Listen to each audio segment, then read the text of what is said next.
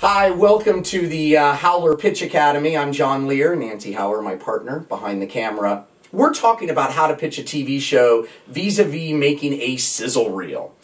We talked last time about the script, and now we're talking about the planning, the pre-production of actually shooting your own sizzle reel.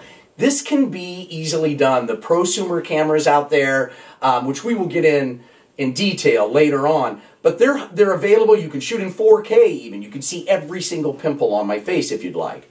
Most people ask us, okay, great, John, but how do I find a crew? Okay, if you're in Los Angeles, it's obviously easier. You can just get the word out on Facebook or whatever. If you're not in Los Angeles, we encourage you to use social media. You'll be shocked at the people that are looking to shoot something for free. Or go to universities and talk to students, especially master's students who are oh, you're making a sizzle reel. Yeah, I want to be a part of that. Try to keep the production short and small and doable. So I wouldn't shoot any more than 2 days.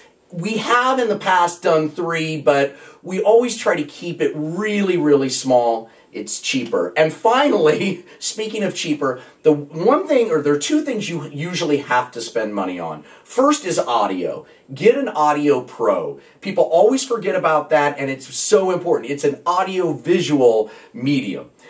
Second is food. Make sure you feed your crew, okay? If you do that, you'll get more work out of them. They'll be happier. That's it for today. Join us next time.